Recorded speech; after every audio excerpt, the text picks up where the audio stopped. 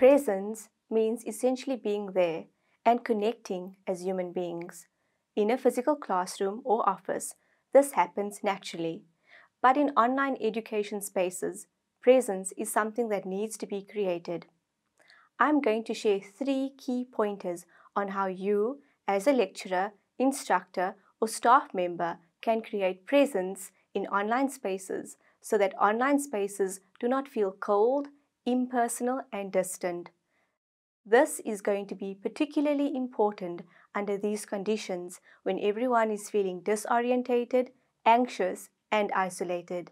So number 1, be visible online. Let students see you online. Make use of announcements, post in forums, respond to queries, set up forums in your Vula site where you and your students can share thoughts on interesting topics or questions or articles read. Don't forget to acknowledge posts made by replying or liking posts made by others. Feedback is also important in making people feel heard in the online space. You can also get creative in responding, so don't only send texts, but short videos or audio recordings like voice notes. Number 2, make sure students know how to get help and provide multiple channels for raising different problems. A technical problem, an admin issue, or a content query. If possible, enlist tutors to assist. There is often a concern about having to be available 24/7. This is not necessary, but you should make it clear when and how students can contact you. Virtual office hours are a good option, which will mean being available online for voice or video calls or emails.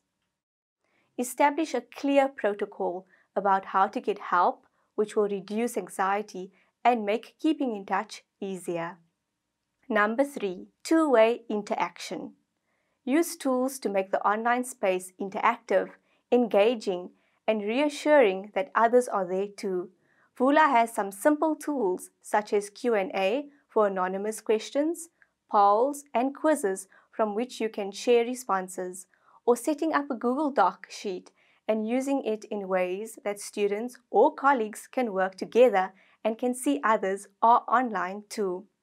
When creating presence in online spaces, it is also important to know that there are different people or users with different needs who will be in this space.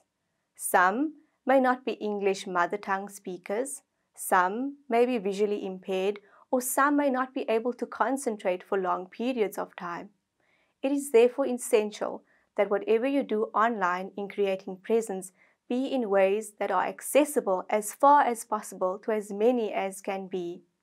Think about using multiple different formats when sharing information and also receiving information from others, such as having text and audio or having a text summary of what was spoken about in an online meeting in case someone forgot or lost focus.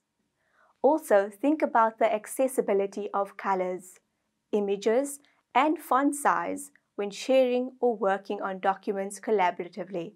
These are just a few things you could consider. Vula has many cool features too, so do test them out and let us know how you use them to create an online presence that is also inclusive of different user needs. If you have any general tips related to online spaces and presence, please share by emailing us.